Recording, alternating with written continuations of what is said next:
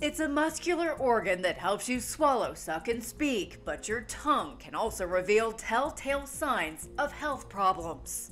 It's part of our observable areas that we can monitor for changes. Dr. Gabriel Gavrilescu with Cleveland Clinic, Florida says monitoring your tongue is a simple way to spot potential issues. It can be quickly done while brushing teeth. To make sure we notice changes, and if we do notice, to see what they signify. Significant changes may signify a problem. A whitish tongue can indicate a fungal infection, an inflammatory condition, or a potentially precancerous condition.